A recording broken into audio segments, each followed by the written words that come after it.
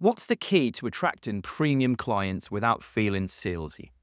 Well, let's be honest. First up, you have to identify what premium looks like.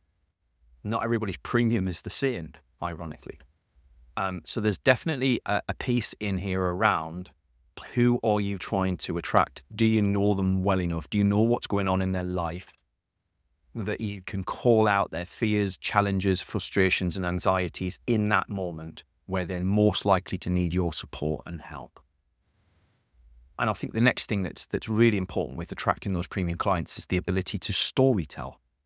And I don't know many executive coaches or senior consultants who got where they are without being able to tell a really good story.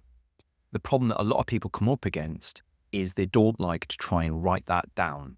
Writing it down makes a really hard process for a lot of people. It's not intuitive. It's hard. They feel like they've got to get somebody else to help them with that. We're not copywriters by trade. It becomes really hard. But I bet when you get in front of somebody who might be an ideal client, you can tell stories till the cows come home and feel really confident doing it in person.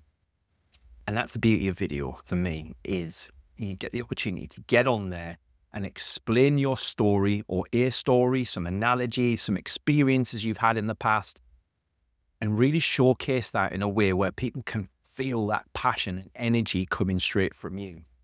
When I've helped clients do that in the past, it's been a bit of a revelation for them because, they've tried to do that video themselves and it feels a bit weird, kind of just me talking to the camera.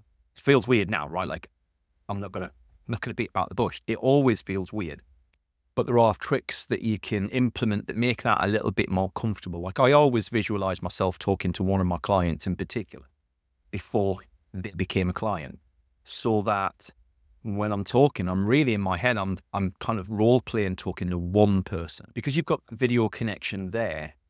The people can see that you're genuine and authentic. And that's the difference between you and a lot of other people out there at the moment, is everybody's going for the AI stuff.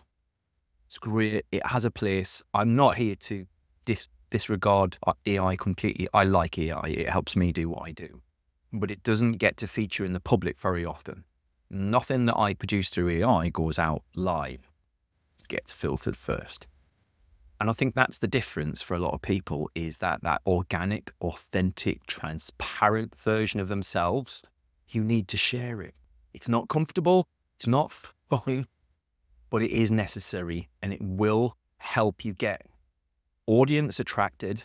It will get them off the fence and into interested, and it will guide them down that garden path to where they need to be to have a conversation with you without you having to chase them. And that's the important thing with premium clients. You can't go chasing them. We all know that. You've got to get them to come to you. You've got to attract them in.